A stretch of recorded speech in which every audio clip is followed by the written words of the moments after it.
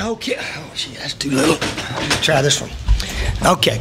Yeah, when it went 28-10, I said, man, I'm really proud of this team we got here. Down 10-0 at half, not doing anything, and got some good runs going. Dylan hit a few passes here and there. Defense was playing well. And then we got back to being the careless Gamecocks, the stupid Gamecocks. Allowed the big pass, and then they make a 2-point play.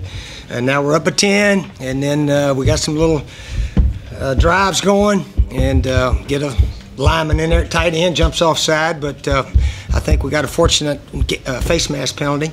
But anyway, then we get on the 3-yard line, hit that pass to Jarrell, and Mike goes the wrong way and then runs in there and turns it loose. First down. I told Dylan if I had any dadgum sense, I'd just taken a knee to prevent something stupid like that maybe happening with 3.5 minutes, because and then we give up another 80, 90-yard pass, whatever the heck it was. So we got some work to do. We're going to learn how to play some 3-deep defense and try to keep everything in front of us, because obviously we don't know what the heck we're doing when we get a big lead right now. So we're going to work on it and see if we can't get some guys fast back there that can catch one or two of these guys. We can't catch anybody that gets out in the open right now. So, but very happy that we won the game. It should not have got as close as it did, but it did. And fortunately, Bruce got the onside kick. Mike Davis had a heck of a game. Line blocked well, so that was very encouraging. So we just got to try not to be as careless as we have been in the last 2 games. Could have lost the Vandy game. Could have lost this one. But somebody up top's looking out for the Gamecocks right now, because with our mental decisions that we're making here and there, easily could have lost. Easily. Connor Shaw bruised his shoulder pretty good, jammed it. They say he'll be out maybe a week or 2, but it's not out of place or anything. Brandon dislocated his elbow, and he'll be out 2 or 3 weeks probably. Steve, what did you just kind of decide at halftime that? Time to run it. Yeah, it was very similar to the Kentucky game, almost exactly like the Kentucky game, except they had a 17-0, didn't they, or 17-7. And we started running and throwing a few here and there. Yeah, we had to try something different. Yeah, we weren't hitting. We zone read. We're getting clobbered. They had a good scheme to get the quarterback and get the running back up in there. So those plays didn't go anywhere. And Coach Elliott said, Coach, let's just get an eye right and eye left and play the way we used to play 20 years ago. Off tackle and blast play. Had one sweep in there. But other than that, just run straight at them and see if that would work, and fortunately it did. Was Shaq rolling out? Demir Bird played pretty well. Yeah, Demir did. Oh, man, we're running out the clock. He makes a great catch on the shoestring one, and Bruce lined up in the backfield. Bruce been playing flanker all day. We switched him around. We got to coach him better to get on the line when you're the split end, but he didn't get on the line. And so then the next one, he had a chance for another shoestring. He didn't catch that one. And I said, man, that's the way it's going. This could be disaster if it keeps going like that. But fortunately, T.J. Holloman got the pick, and fortunately, we got the onside kick after the fumble. But, yeah, we're not very good with the lead right now, so I don't know. We'll work on it, though. We'll have some new defenses. I can assure you that. We'll have some guys just standing back there about 30 yards instead of whatever we're doing right now. It's not working very well. How hard is it for you with your passing mindset to? It's not hard at all, Gene. You haven't seen me coach in the last 8 years, 9 years. Where you been? We run more than we pass all the time in South Carolina now. No, but I said we run 60%. I like winning better than passing yards. Okay. Are you surprised how strong UCF came out?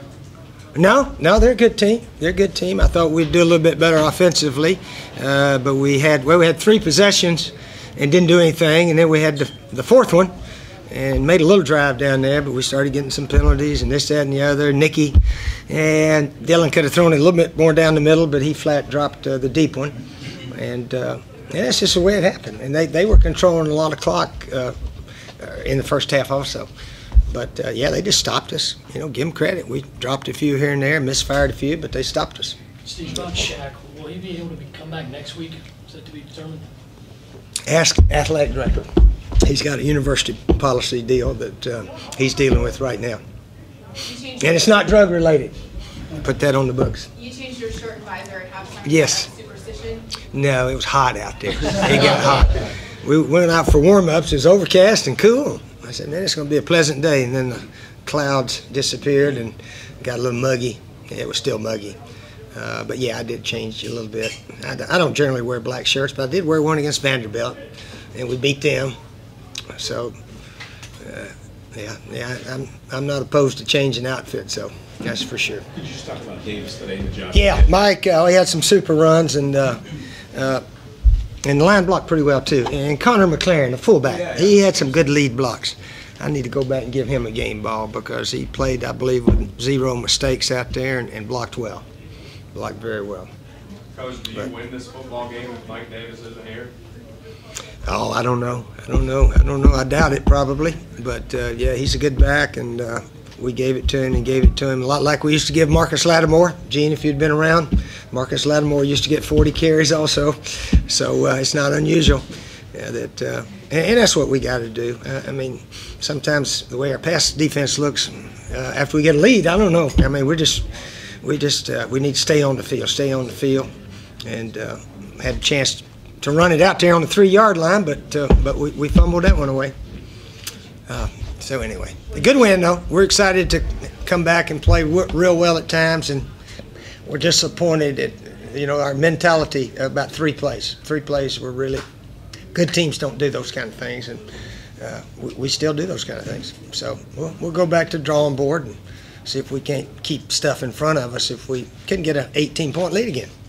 Steve, do you feel more comfortable going ahead without Sean that you had to do it last year a lot? Well, we had to a little bit, but hopefully in 2 weeks he'll be back ready to go. Yeah, he didn't see that guy. We ran the option to the right, and he cut back, and and he fumbled on that play too, didn't he? Yeah. Every time we fumble, we just make a first down. Have you noticed that? Against Georgia, against them, and Brandon had the first down when he fumbled his. So that's just. But we're winning those some of these games. But we're just we got to get smarter. But Connor, it was his right shoulder. He'll get a lot of treatment. It's like a sprained shoulder, I think they told me.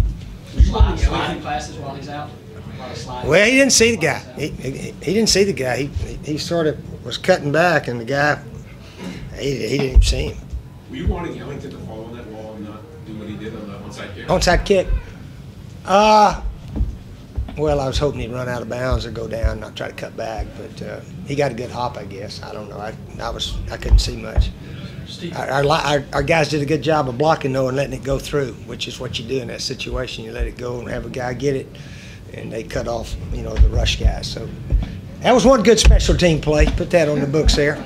Didn't cover that punt very well, but fortunately TJ got the intercept on that potential touchdown for UCF. So.